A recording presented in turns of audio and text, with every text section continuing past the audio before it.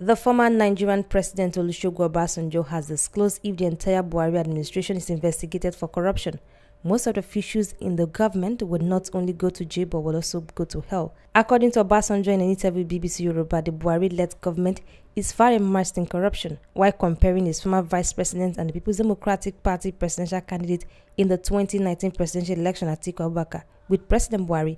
The former president said though Atiku is not a messiah but would perform far better than Buhari if given opportunity. Speaking further, the former president accused President Buhari of nepotism and recycling state leaders in office. It will be recorded Obasanjo has at several times written an open letter to President Muhammadu Buhari expressing his displeasure in his government. Also during the 2019 presidential election, Obasanjo openly campaigned against President Muhammadu Buhari.